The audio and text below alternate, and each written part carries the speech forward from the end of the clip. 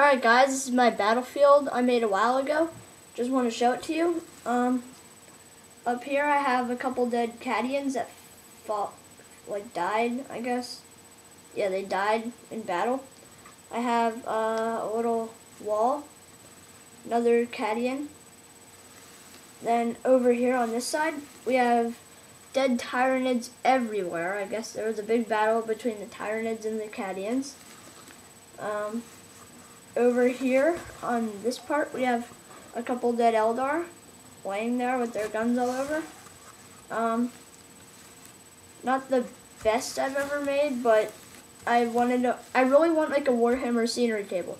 You know, when you'll have like a big table and you'll have hills and valleys and like basically a permanent setup.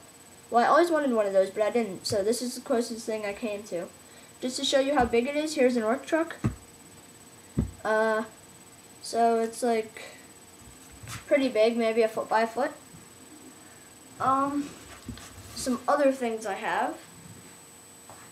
I built this wall, just a normal foam wall on a cardboard base. My grandpa, he has a train set, and he has lots of train pieces for making his train set. So I found these two pieces of random wall and just glued them together and then glued them onto this base. I guess it's kind of cheating because they were already made, but no, it's pretty good. I built this. This is my first building I ever made. It's kind of crappy. It's supposed to use the rust look that Mini War Gaming showed me.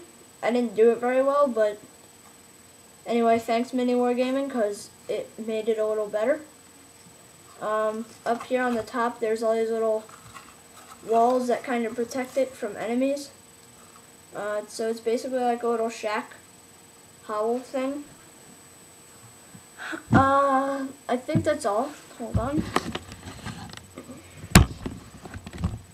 Let me see if I have anything else over here.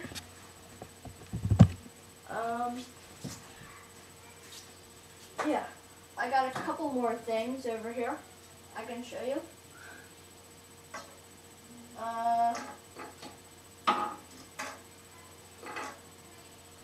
I've got some fence.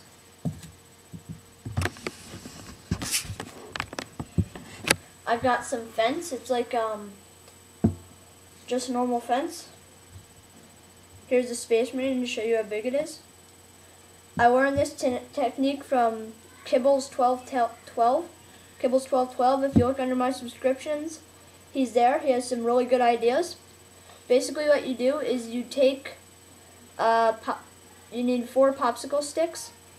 You cut it into 3 3-centimeter pieces and glue them together for each fence post. And then you take the other ones and cut off the round edges and just glue them on. That makes a nice little fence. I just did a double one here. I'll give a tutorial on making that later. If you guys leave any comments for any other videos I should do, I will. Thanks.